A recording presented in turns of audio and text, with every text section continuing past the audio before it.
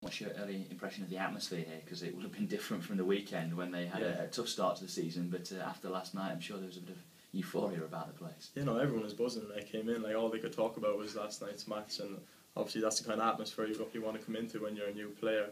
And hopefully I can just kind of help on, continue it, like, you know, another good result this weekend and keep that atmosphere going, and hopefully we can get a string of results and I can get a few games along with it.